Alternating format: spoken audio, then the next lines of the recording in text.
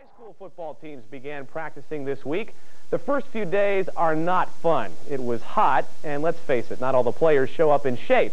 So what better way to celebrate the end of the first week's drudgery than with something a little different? That's about the best way to describe what the Denfeld Hunters staged over at Public Schools Stadium today. Mike Birkland has this report on the Denfeld Olympics. The Olympics, there have to be torchbearers, and of course there has to be music too. The Hunters provided plenty of both. The Hunters lined up in a patriotic salute as an alumnus and veteran Olympian lit the torch to officially begin the Games of '88, Denfeld style. The first event was the dummy relay, and when you look at this, sometimes you've got to ask yourself, who's the dummy? The next event was the always eventful and exciting tire toss. And watch out, coach.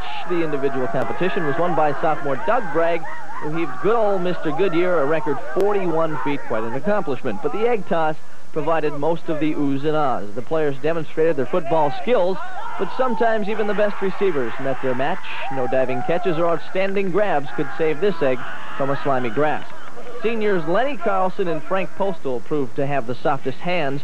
It may not be good enough for Guinness, but the 41-yard heave set the Denfeld record.